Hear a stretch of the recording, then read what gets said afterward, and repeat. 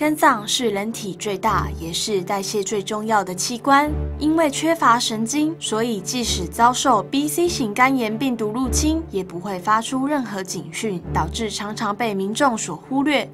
B、C 型肝炎病毒会经由血液侵入肝脏，感染肝细胞。为了对抗病毒，肝细胞会使肝脏反复发炎，逐渐造成肝脏纤维化，并进而变硬。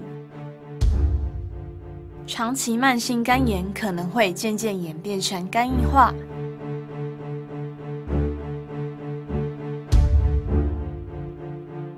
肝癌约有85%的患者并有肝硬化。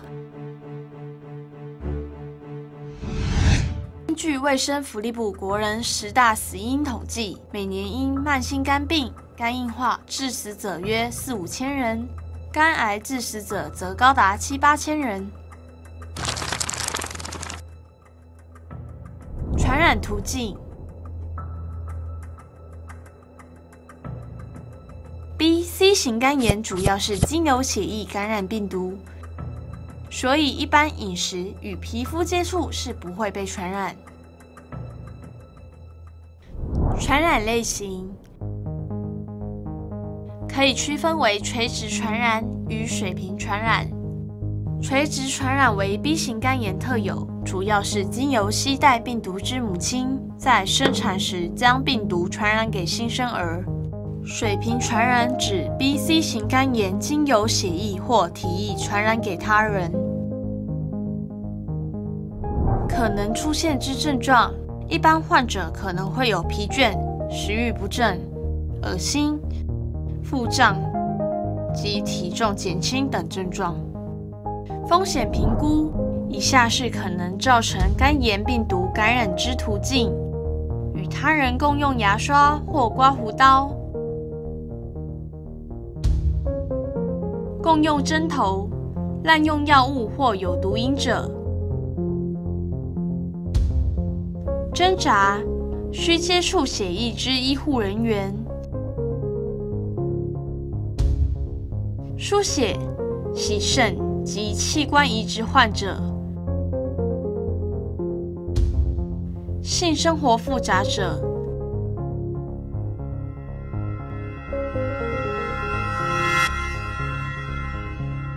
纹身或穿耳洞。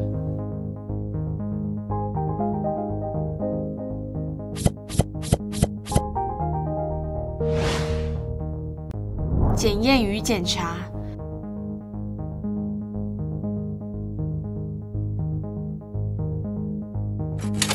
抽血检查 B、C 型肝炎无法从病患外观或症状来判断，必须经由抽血检查才能确诊。B 型肝炎检验项目如下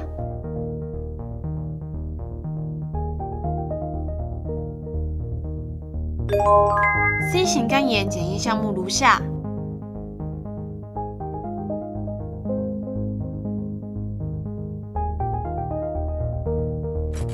超音波检查，超音波检查可以用来观察肝脏表面状态。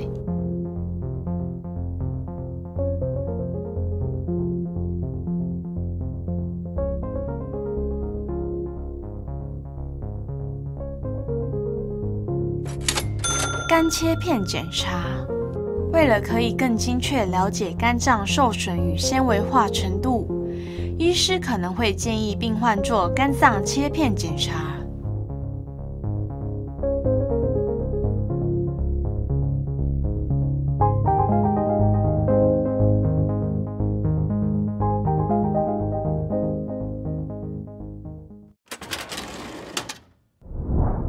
常见治疗方式 ：B 型肝炎可透过干扰素施打来提升免疫力，或口服抗病毒药物来抑制病毒复制。C 型肝炎则可借由干扰素合并雷巴威林来治疗。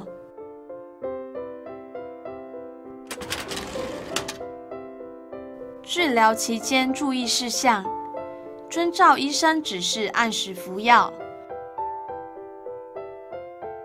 不随意停药，作息要正常，告知医师是否同时罹患其他疾病。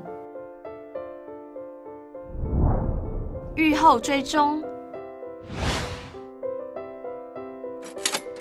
B 型肝炎治疗暂使病患成为不活动带源者，干扰数疗程固定为半年至1年，口服药为3年或更久。至于何时停药，需经医师评估后才能决定。C 型肝炎。C 型肝炎疗程为半年至1年，治愈率高，通常可达8至9成。治愈后，不论 B 或 C 型肝炎患者，建议每3至6个月定期做抽血检查及腹部超音波追踪。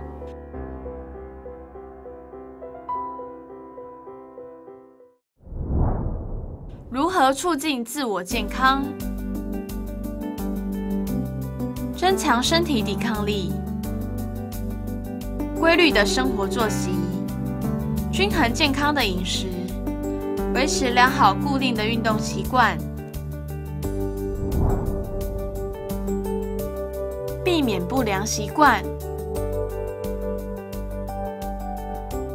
不与他人共用牙刷或刮胡刀，不抽烟、酗酒，不共用针头，避免血液接触，不服用来路不明偏方，避免加工食品、腌制品、熏烤类及发霉食物，避免食入含黄菊毒素之食物，如豆瓣酱、花生酱及豆腐乳等。